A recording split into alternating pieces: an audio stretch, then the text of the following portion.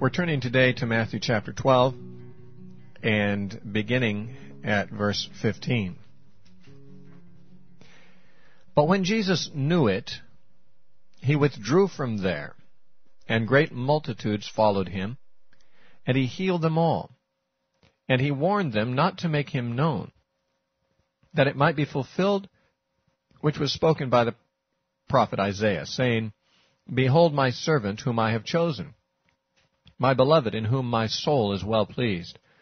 I will put my spirit upon him, and he will declare justice to the Gentiles.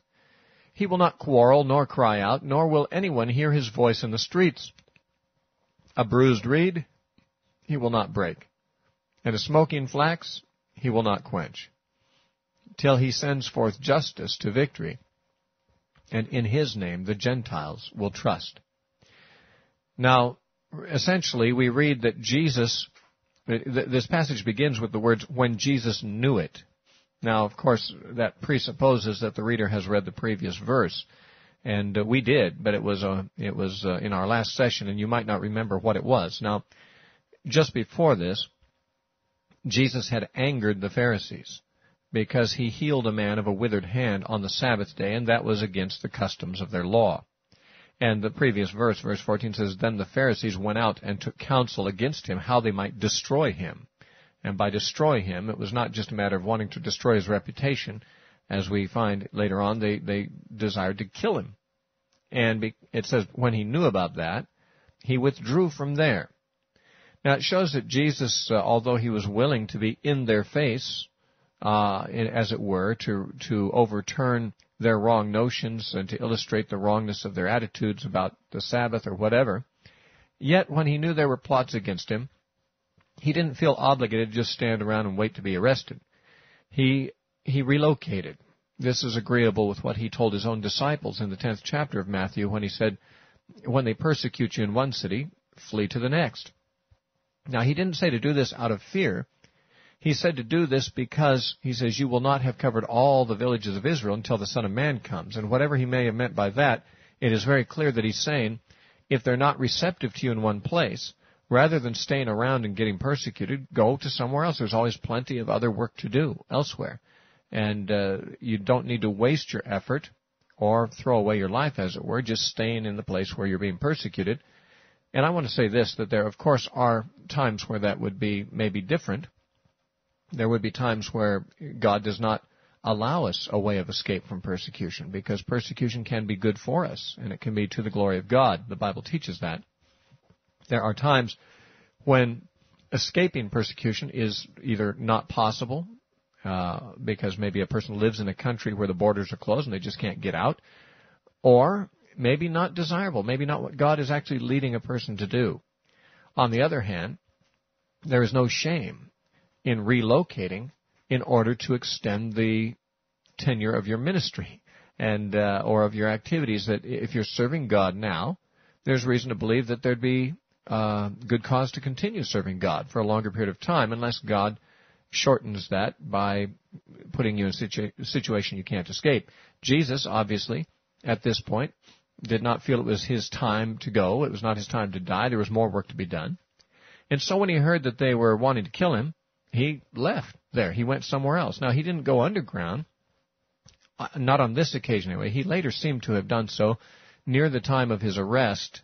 At the end of his life, he does seem to have been, sneaking around in the dark, and that's why the enemies of his needed to hire someone like Judas to tell them where they could find him. He was teaching publicly in the daytime, but hiding out at night in that final week of his life. And so there are times when Jesus actually, was hiding from people. But on this occasion, it's not so much he was hiding. He just went somewhere else. And there were plenty of people who knew where he was. It says there were multitudes following him, and he healed them all. So we see that Jesus knew there'd be multitudes everywhere who needed what he had to offer, and if this was a place where his life was going to be in danger of being cut short and his activities cut short, he might as well go somewhere else and find multitudes elsewhere who had need of what he had to say and would be more receptive. Now, in saying he healed them all, this is very important for us to pause a moment and to think about this. Jesus, obviously, the Bible makes it clear, was able to heal every kind of disease that he encountered. And he encountered things like leprosy, blindness, dumbness, paralysis, flow of internal bleeding, blood flow that had gone on for 12 years unabated. Instantaneously, he could heal such things. There's really nothing he couldn't heal. And on this occasion, we read that wherever he met sick people, he healed them all. At the same time, the Bible does not teach that Jesus healed everyone he met at all times. In this particular campaign, he healed apparently everybody who came to him. But that doesn't mean that Jesus never allowed sickness to remain or to work its course in people who wanted to be healed. We think of Lazarus, his friend, in John chapter 11. Lazarus was sick. The sisters of Lazarus sent word to Jesus, hoping he would come and heal him. Jesus didn't heal him. Jesus waited until the sickness had run its course and killed the man. That is, the man died of his sickness. Now, of course, Jesus did raise him from the dead, but the point is he didn't heal him when they wanted him to heal him. He allowed the man to die of his sickness. And we can see from this that Jesus did not heal every sick person that came to him, at least not before their death, he didn't. We could say, well, when Lazarus was raised from the dead, he's probably well then, instead of still sick. And that's no doubt true. But I'm trying to apply this actually to our own expectations concerning healing, because many people feel that God has promised and is in some way obligated to heal all sicknesses today, at least of believers. And therefore they hold out an expectation that no matter what sickness they have, they will be miraculously cured by prayer and by trusting God in the matter.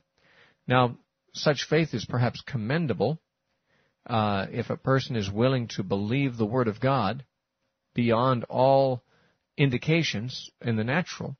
But in my opinion, believing the Word of God means we need to believe what it says, not what we want it to say. And many people, I think, want the Word of God to say that Jesus healed everyone he encountered who was sick, and therefore it is in his nature to never leave anyone sick who trusts in him. And if this is true, then of course, since Jesus is the same yesterday, today, and forever, then even today it would not be his nature or his character to leave any of us sick if we're trusting in him. And this being so, people who believe such things are encouraged to believe that he will heal them no matter when or how often or what kind of sickness they have. Now, let me put my own spin or balance on this. I believe in healing. I have myself been healed on numerous occasions by prayer. I know the healing power of God. However, I do not find anywhere in the Scripture that promises instantaneous healing by miraculous means to everybody who asks for it. And I do not even find that Jesus offered it or provided it to everyone who asked for it when he was on earth. Nor do I find it promised that since he has ascended, he will continue to heal everyone who asks for it. I believe that Jesus heals today just as much as he healed in biblical times. But I don't believe that even then he healed all people who were sick. Now, of course, on this particular campaign, it says, as he was traveling about, and these multitudes followed him, he healed all of their sicknesses. Okay, well, there was no one in this case who was left sick, and they were all healed. But that does not mean that throughout his entire ministry he never left a person sick who asked for healing. And as I said, his own friend Lazarus is a good example of one of those exceptions. We also know that in Acts chapter 3, when Peter and John were on their way to the temple for the hour of prayer, they found there a man who'd been laying there for 38 or 40 years, crippled, and they healed him. But what I find significant about this is that this man was laid at the east gate, which is called the Beautiful Gate of the temple, and Jesus had gone through that gate 7 times in 1 week, only about 2 months earlier. And if this man had been laid there repeatedly for the past 40 years, then it's impossible to imagine that Jesus would not have gone by him on several occasions in just a few weeks earlier. And yet Jesus had not healed the man. And yet he did get healed later through the ministry of Peter and John. Now, we can deduce from this that even in biblical times, although God certainly healed, and Jesus healed and showed there was no disease that could really thwart his power to heal, that doesn't mean he healed in every case. It wasn't that he found some sicknesses he couldn't heal. It must be that for whatever purposes he had, he did not always find it right to heal or desirable to heal, and therefore he did not. This was true even in the book of Acts, where we read of a great number of healings worked through the apostles, and the majority of them worked through Paul, the apostle. And yet Paul himself could not heal everybody, even his companions. His friend Timothy had frequent infirmities in his stomach, and Paul advised Timothy to just to use some wine to help medicate that condition, because it was the best he could do with the situation. Apparently Paul was not able to heal his friend Timothy of those frequent stomach infirmities. Likewise, he left Trophimus sick in Miletum, according to a statement Paul made in 2 Timothy chapter 4. His friend Trophimus was sick, and Paul couldn't get him healed. He had to leave him there sick. And there are other instances where we read that Paul had to announce that his companions were beyond his ability to cure. But that doesn't mean that it was because, there were some sicknesses which the power of God through Paul couldn't cure. It's just some cases that God did not choose to heal. Even Paul's own thorn in the flesh is no doubt a case of the same thing. Though some people would argue that Paul's thorn in the flesh was not a sickness, he himself refers to that thorn in 2 Corinthians chapter 12 twice. In the passage where he's discussing it, he calls it an infirmity. And the word infirmity that Paul uses about his thorn is the same word that is used in Matthew 8:17, where it says that Jesus carried our infirmities. Same Greek word. Now, some people say, well, when Jesus carried our infirmities, that means that he took all of our sicknesses, and then Paul took the same word, infirmity, and applied it to his thorn in the flesh, and he says that he had asked God 3 times to remove this thing, and God said, no, my grace is sufficient for you. My strength is made perfect in your weakness. And so God did not choose to heal Paul of this infirmity. Likewise, in Galatians, Paul mentions that when he had come to the Galatians initially, he came because of physical infirmity. He uses that as an expression of his own physical health. Paul experienced physical infirmity, a thorn in his flesh. His friends Timothy and Trophimus also were sick. Paul apparently was not able to help them get well. Although on other occasions, Paul was able to raise the dead, heal all kinds of sicknesses, and cast out demons, it's clear that there are times in Scripture where God desires to heal. And certainly there's enough instances of it in Scripture to illustrate that there's no condition that God would be unable to heal if he chooses to do so. And yet there are times when God, both in the ministry of Jesus and in the ministry of the apostles, and today, does not choose to heal, although he can. Now, from this we must deduce, I think, that there are times when God, in his mercy, judges that for a person to remain sick will serve a better purpose for their well-being and for his kingdom's sake than for them to be healed. And the Bible agrees with this in other places, too. The psalmist said in Psalm 119, it is good for me that I've been afflicted. And it certainly is often the case good for us to experience affliction and hardship and even sickness. And the Bible does not teach otherwise, although some Christians do. They do not, in my opinion, have the Scriptures on their side. Now, in this particular campaign that we read of in Matthew chapter 12, Jesus did not leave anybody sick. He chose to heal them all. And it says in verse 16, Matthew 12:16, and he warned them not to make him known. Now, when it says he warned them, apparently he means the sick. When he healed the sick, he warned them not to make him known. Now, this is one of the more fascinating things that recurs in the life of Jesus as we read again and again.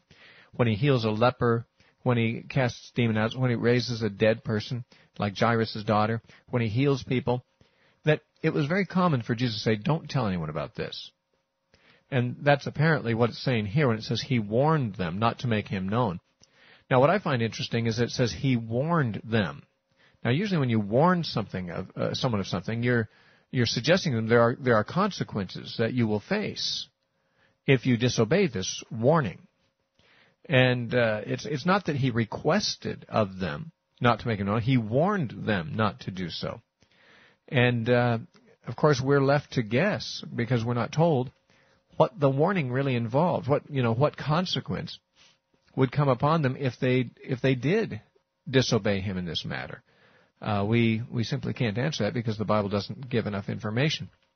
But one thing that's interesting is people have often asked, why did Jesus always tell people not to tell anyone about their healing? And how in the world could some people be expected to obey this? For example, when Jesus heals a blind man and says, now don't tell anyone about this, well, how could it be expected that people who knew him, here he'd been blind and now he's walking around with full eyesight, how could he not tell people what happened? People are going to say, whoa, what happened to you? How come you can see? Aren't you the blind man? And, what did Jesus really mean when he said, don't tell anyone about this? And it's really hard to know. In one case, one interpretation could be that he meant not to expose him to his critics, as it were. There were, in this case it says he warned them not to make him known. It's worded a little differently than usual. Usually he says, don't tell anyone about this, meaning about the healing. But here the warning is not to make him known. Now obviously, there comes a time when we are to make Christ known, but there were times when he did not want the publicity. And no doubt this was because we read 2 verses earlier that there were people out to destroy him. And these people tended to get angrier and more threatened the more popular Jesus was. And he was not trying to bring things to a head prematurely, I think, as far as the conflict that would eventually lead to his being crucified. And if his enemies were to be continually hearing about the wonderful things he was doing, I think Jesus assumed this would cause them to get only angrier and more frustrated and more desperate and maybe more urgent about getting rid of him. And so perhaps this is why he didn't want his reputation being spread so greatly. On the other hand, what were they supposed to say? If someone said, well, how did you get healed? Are they not supposed to say, well, Jesus did it? It's possible that when he says not to make him known, that he means that in a relative sense, that it's not so much that they're not allowed to tell anyone, like their family, for example, or their friends, but rather that they're not supposed to go out and broadcast this a great deal and make a big scene about it, and especially in the presence of people who might turn against him for it. I'm only guessing, because there is so little said that there are several possible ways to understand his motive and his meaning. But we do find it again and again that he discouraged people from making him known. Now, that doesn't mean that you today should not make him known.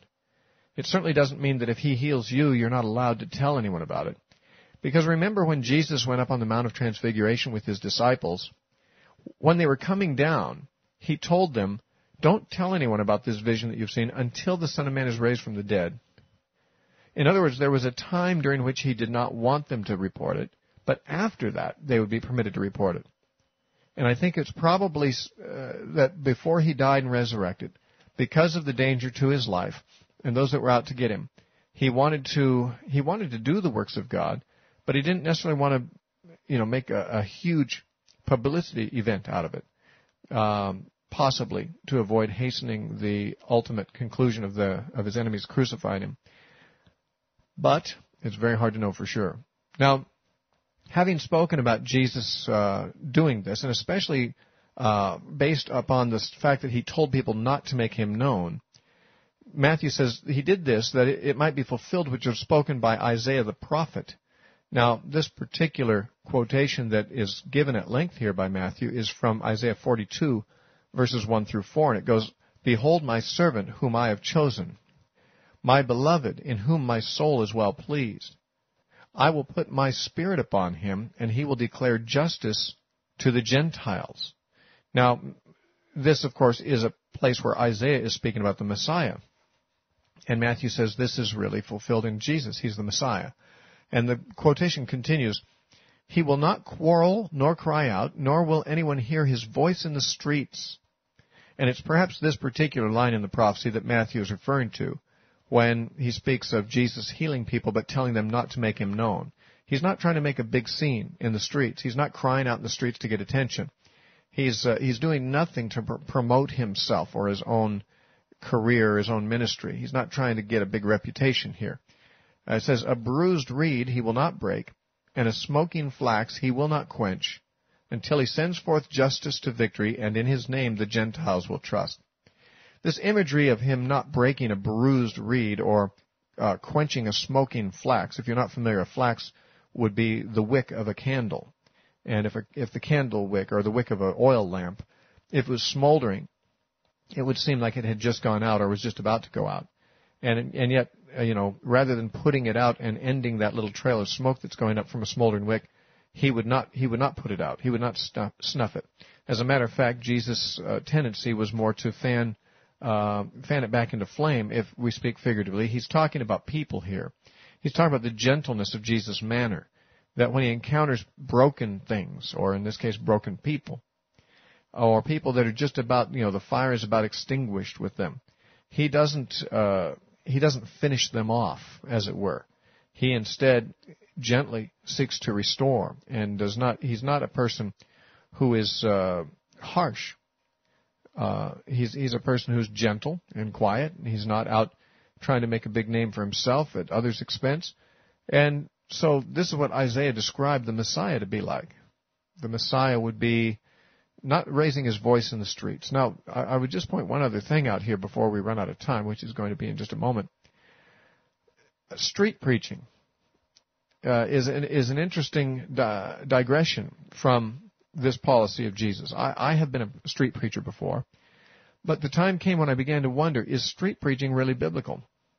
Now, I'm not going to be criticizing those who do it.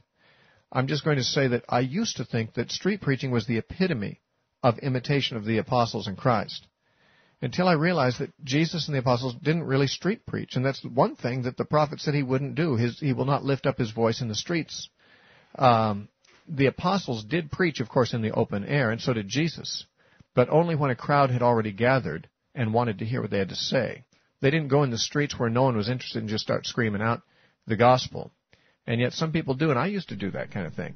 But I now think that that's not really representative of Jesus' manner. We'll read more about Jesus' manner as we continue next time.